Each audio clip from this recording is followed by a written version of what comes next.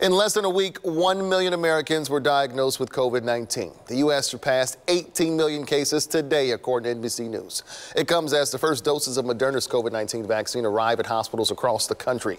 Moderna plans to ship 6 million doses this week as Pfizer ships another 2 million doses. While much of the focus has been on getting the vaccine safely to hospitals, there's a whole other side to the record keeping, which Cerner has been preparing for since April.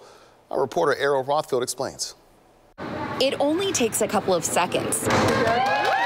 But to make this shot in the arm actually happen, it took months of preparation and planning from states, hospitals, and technology companies like Cerner. We knew right away that our clients were going to need help in responding to COVID. The Kansas City-based company has been working on a solution since April to help its clients like Truman Medical Centers build a system to efficiently administer the COVID-19 vaccines in a fast and socially distanced setting. We have kiosks, iPad kiosks, that we can check in the patient with just their name, first name, last name, date of birth, and then it automatically fires the order, and it has any kind of consents that we need to fill out. The technology emphasizes record keeping so that doctors, nurses, and pharmacists can see exactly what vaccine was distributed to you when.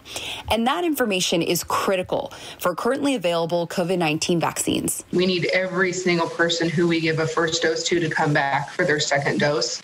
That's what the studies are based off of. That's how we know the vaccine works. Both the Pfizer and Moderna vaccines require 2 doses within a set time frame.